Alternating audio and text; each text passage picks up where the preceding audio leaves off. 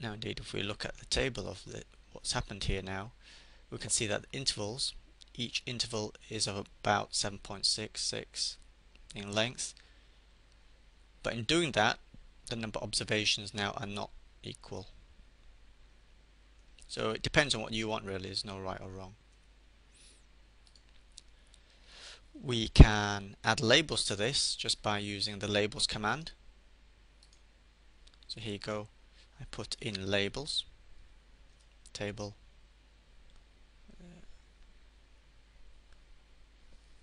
table 3, sorry, there you go.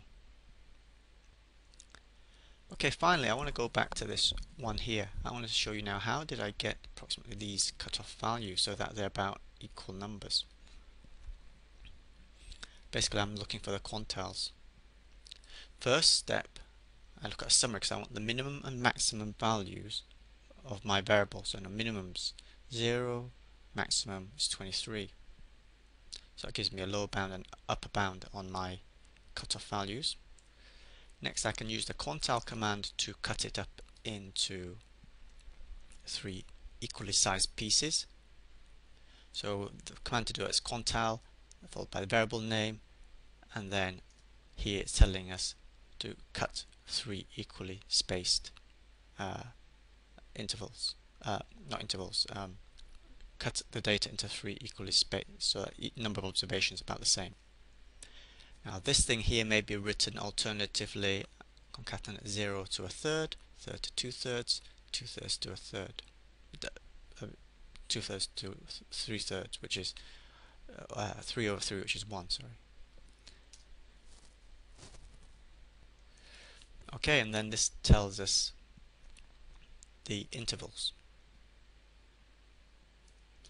meaning that from this 0 to about 4.67, about 33% of the observations fall in there, up 4.67 to about 14.67, next 33%, and that to that next 33% comes to 100%. Now since we have a sample size of 20, with 20 divided by 3 we expect 20 divided by 3 we expect about 6 to 7 or so observations in each group. Notice that you won't get exactly 6.6667 in each group because the numbers are whole numbers we're dealing with. So now I'm going to kind of cut it using the quantiles.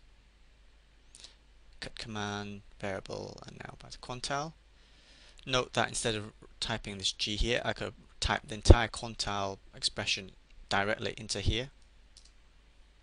Just looks much shorter, it'll be easier to understand. Then we look at the table of it. So 0 to 4.67, as I said, 3, 6, 7. If we want to do it with labels, we just append the cut with the labels command as before. So there you go.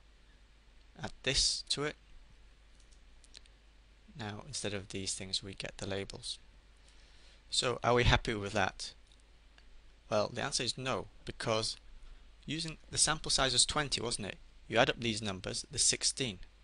So 4 have been lost. Why has 4 been lost? 4 has been lost because if we look at the effort, the minimum value is 0. Here, the way it's cut it using the quantile command, this mathematical symbol, round bracket for number, 2 numbers, and then the square bracket means if the number falls greater than this 0 and less than or equal to 4.67, that's got to be greater than 0. So if it's 0, it's not going to be counted, and that's the problem. So what you do is now you manually do the cutoff values. So we could select a number which is less than 0, any number less than 0, to 4.67, then 4.67 to 14.7, and so on.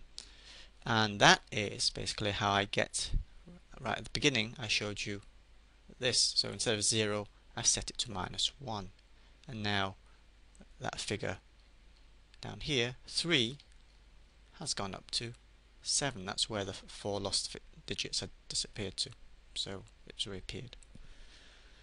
In other words, when using the quantile command, be careful just to check what your minimum value is If there's a 0 in there, then just adjust it.